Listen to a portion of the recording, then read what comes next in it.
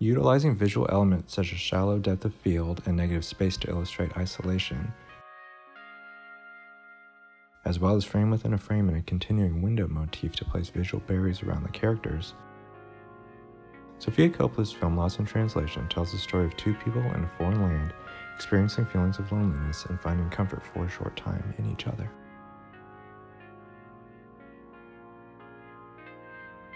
Aging movie star Bob Harris is visiting Japan to shoot advertisements for Suntory whiskey, which was inspired by Suntory ads Sofia Coppola's father Francis Ford Coppola had done with legendary director Akira Kurosawa in the 1970s. Aside from his work, we only see Bob engaged in solitary activities filmed primarily in wide shots, which contribute to our perception of his isolation. Bob's isolation is further illustrated through the limited interaction he has with his family. We never see them on screen, and his only communication with them is through a series of impersonal notes and unsatisfying phone conversations.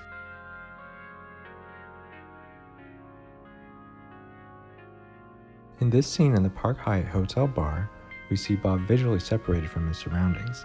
He's the only person in focus, and he's framed between darkness and a wall of lights dividing him from the other patrons.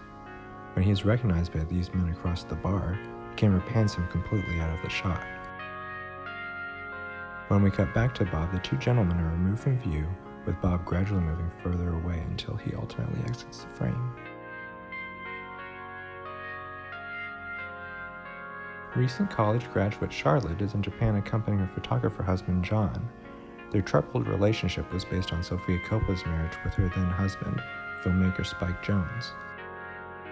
Coppola visually emphasizes Charlotte's disconnection to John by frequently obscuring his face, either by photographing him from behind or wearing sunglasses, or by geographically separating them within the frame. In this scene, where they happen upon an acquaintance of John's, Coppola continually keeps Charlotte visually excluded from the conversation by leaving the focus on Charlotte as the others prattle on, and by squeezing her out of the frame when the focus shifts to the others. The visual language shifts when Bob and Charlotte begin to connect. Their meeting in the hotel bar is the first time in the film we see equal weight given to two characters on screen. As they spend their night on the town, they begin separated, but as the evening progresses, we see them connect more and more. As their intimacy grows, Coppola continually brings them closer together within the frame.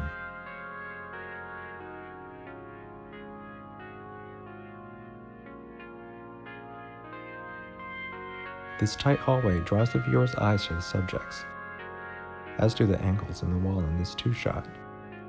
Bob and Charlotte's placement within the frame displays a level of closeness neither character has experienced on screen up to this point. This shared screen experience continues through much of the film. It isn't until Bob has a one-night stand with a lounge singer that the visual language takes another turn.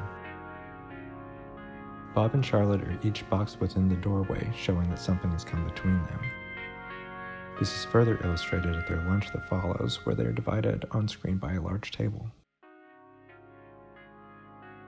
Once they've reconciled, Coppola brings us in even closer to our characters so we can share their connection with no visual distraction.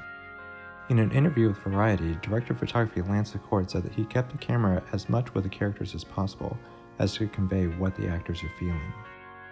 With these tight close-ups and their shallow depth of field, we're able to feel these characters' intimacy and focus on each other. In this wide shot, their stillness contrasted with the movement around them shows their connection to one another and their separation from their environment. I hope you've enjoyed this glimpse into the visual style of Lost in Translation. Thanks for watching.